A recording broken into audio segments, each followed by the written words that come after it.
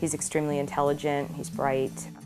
But I'd say probably the most thing is his perseverance, his ability to work so hard on things, and he just never gets frustrated, and he always wants to continue to try, and he wants to succeed. I just think he has a great disposition. A lot of people comment about just what a sweet boy he is. He's not overly aggressive with anyone or regarding anything.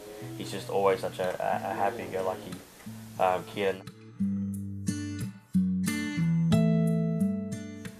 I think the impact has been huge, to be honest, both financially, emotionally.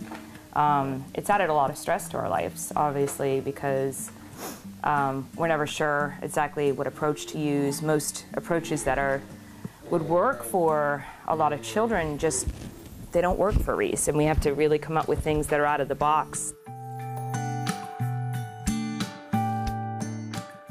Some of the things that HIPPY and CARD has done when they come into our house is they talk about maybe different approaches. So instead of dealing with, he may not be able to handle something because of sensory issues, instead we'll take the soil and we'll place it onto the page, and Reese's part then is gluing and helping to spray it instead of to touch it. HIPPY did come up with an idea where you take a poster board and put a lot of things, maybe soft versus rough or smooth, and make it a visual thing that he can continue to go back to that board over and over again and run his hands on it. And over time, I do think he's starting to get it. We get to do a lot of different things maybe I haven't thought of, things outside of the box, and you know, things that I think he would never go for. Somehow, because it's homework and because it's HIPPY and because he's accountable to discuss it with Rhonda when she comes in for a visit, Reese tries it, and he can get past some of his sensory issues. And working hard towards a common interest, a common goal. He loves some of the parachute play. He loves some of making canoes out of blankets, and my son loves reading. So any new books that come in this house, he's all about, he gets excited about.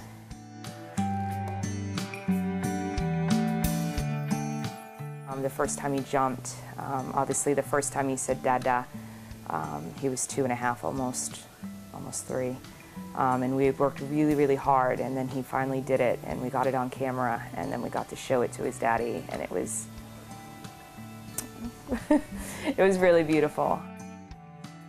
He has a little sister now, and seeing him begin to reach out to her, not always just respond when he's responded to, but actually forming a bond himself and initiating that contact. There's a lot of things that we have to work very hard for Reese and with Reese, and some things that a lot of parents would probably take for granted that their kids just can do naturally, we have to work very hard for.